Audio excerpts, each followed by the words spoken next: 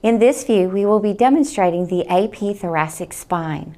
The AP thoracic spine should be performed with the patient standing at the upright bucky or lying on the table with a 40-inch source to image distance and no tube angulation.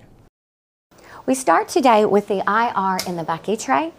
So we need all of our locks engaged. The transverse lock is on, longitudinally it is centered to the IR, and I have 40 SID. I'm going to leave the tray open so I can use the top margin of the IR 1.5 inches above the level of the shoulders.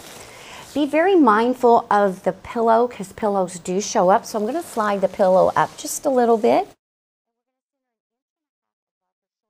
The actual central ray is from the jugular notch to the xiphoid, and it should be right in the midline of the mid-sagittal plane.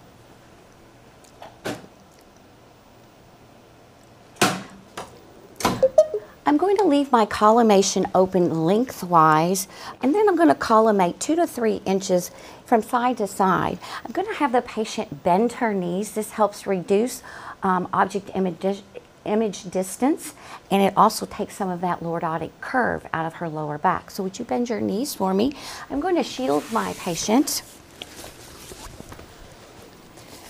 I'm going to place a right marker here on the right side of her body. I'm going to ask that she holds very still, and then the exposure is made. A diagnostic AP thoracic spine radiograph must be free of motion and rotation. Demonstrated anatomy to include the 12 thoracic vertebrae, aligned in the middle of the image with proper visualization of soft tissue and bony detail.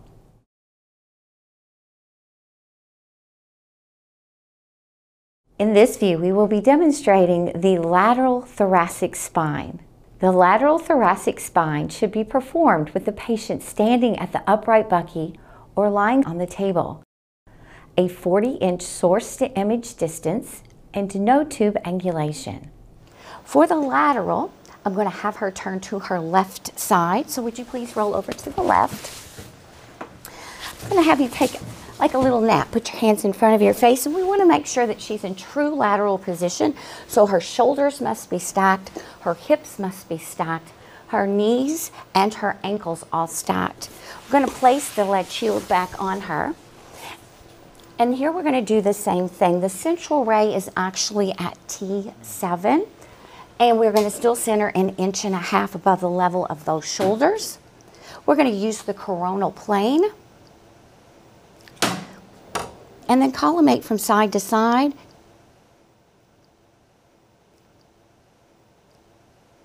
And now we want to use a left marker. We want to place this left marker anteriorly. And there's 2 ways that we can do this. You can use breathing technique and allow the patient to breathe with a long exposure time and purposely create motion that demonstrates the thoracic spine very well, or you can actually have them hold their breath.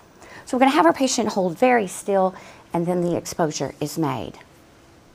A diagnostic AP lateral thoracic spine radiograph must be free of motion and rotation. Demonstrated anatomy to include the open intervertebral disc spaces with proper visualization of soft tissue and bony detail. T1 to T3 are typically not clearly visualized due to superimposed anatomy.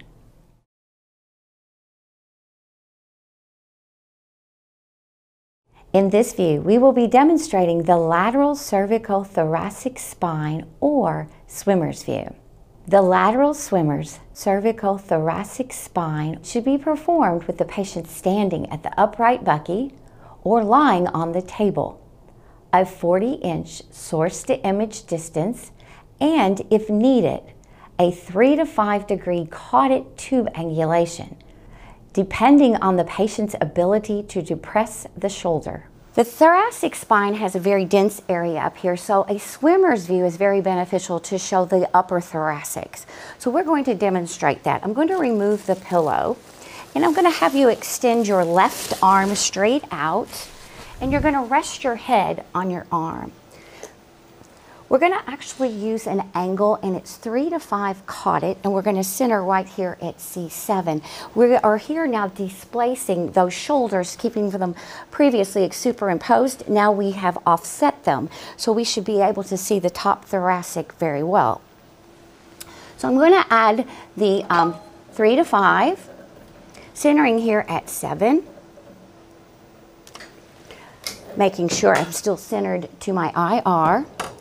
I'm going to collimate down to about a 10 by 12, keeping the left marker anteriorly. And we're going to have her take her arm and place it down by her body and pull the shoulder down. We're going to do suspend respiration. Patient's going to hold very still. The exposure is made. A diagnostic lateral cervicothoracic spine, or swimmer's view, must be free of motion and rotation, with adequate penetration through the shoulder region. Demonstrated anatomy to include the lower cervical and upper thoracic vertebrae, with proper visualization of soft tissue and bony detail. If you enjoyed this video, I encourage you to visit cloverlearning.com and explore our robust selection of video-based courses, certification exam prep question banks, and continuing education resources. Lastly, please remember to hit the like button, subscribe, and turn on notifications so you can stay up to date on our latest videos.